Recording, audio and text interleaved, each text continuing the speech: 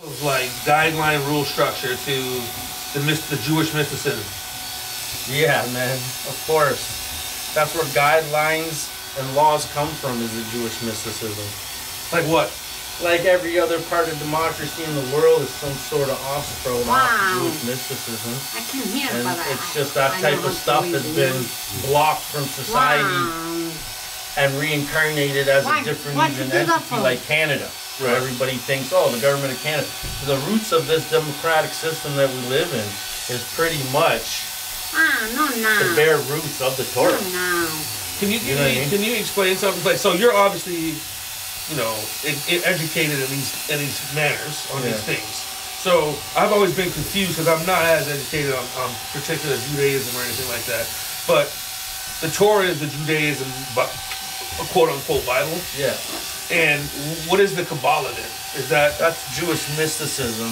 That's the secret tongue, the secret code that's hidden, that lasts beyond any type of suppression. You know what I mean? So that's not the actual. So now I go back and read the Torah.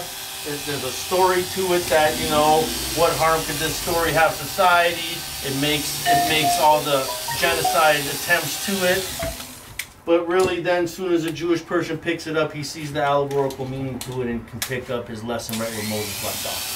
So what, Moses is like the Jesus figure? And yeah, he's the patriarch. He's the main guy. Abraham's another one, right? And Moses wrote the Torah. I didn't know that. So he got all the lessons from Kabbalah handed right down to him. You know what I mean? So what about the, you know how they have the Ten Commandments and shit? That was Moses, right? Yeah. So what, he got the Torah too at that same time type of shit? Yeah, he got everything that had to do with spiritualism and metaphysics all at one moment right there. The Christians boiled it down to 10. Right. But I heard there was a lot. There was a lot more than 10. Yes, absolutely. I keep thinking there was 120. There's 613. Conversation with God probably a complicated one. It's a very I would assume. So you'd think you couldn't break it quickly down into just like the 10 cliff notes. Yeah. This is the Reader's Digest version of my conversation with God. I mean, it's all just watered down for consumers' interest. You know what I mean? Because controlling interest. Yeah, it's like, you know what I mean? I get you on this hocus pocus, this boiled down version of events that I got here, and the dogma without the actual spirituality. Exactly. So feed them the dogma so they can be controlled. And it's been commercialized for the last 750 years, if not more. Religion. You know, you can go right back into the Dark Ages. That stuff's been completely manipulated to fit every tyrant's need from. That's fine. You know, the invasion of Jerusalem in the year 70. Any person who's partaking in any kind of barbaric invasions like that for those causes back then, what kind of democracy or what kind of liberalism do you think they had in their country? Right. None. You were dying.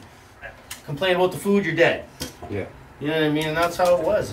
Dark Ages. You know, there's a good question. Well, with the fucking Torah and shit, where's the, like, do women have an obedient role in that? Like, are they supposed to fucking... Is there a role for them to play? If you're studying the Torah or any type of Jewish mysticism, it's going to bring the better person out of you. Even if you study Jesus or any other religious figure, it's always going to bring the softer, more gentler side to you. And that's the power it has. And the more you devil into it, the more you exhaust your mind on thinking exactly what this means, and you keep comprehending it to the realities of your own circumstances. Yeah. And that's when you get growth. And that's where you're going to lead. But it's hard to generate the kind of vibe where, you know, these guys are grouping up 10 at a time, you know, reading for years and years and years before they break into conversation or let alone action on how they want to live the way they just been studying. Right. You know, and some people go in and they don't even know what the reason they're doing it. Well, then, my other question would be, that's Judaism. Judaism. Right? This is the whole birth of all this stuff, right? Yeah. So with that, why don't they recognize Jesus as their king and savior then? Jews refer to him as JC. I noticed, but they don't seem to give him the type he's of the biggest respect heretic that's ever been. Like Christians do. I'm just wondering why. And he's Jewish. Fuck. Well, it's hard to convince ultra-Orthodox rabbis that you had a reason to turn water into wine. That didn't go for the purpose of proclaiming God's power. Why'd you do that?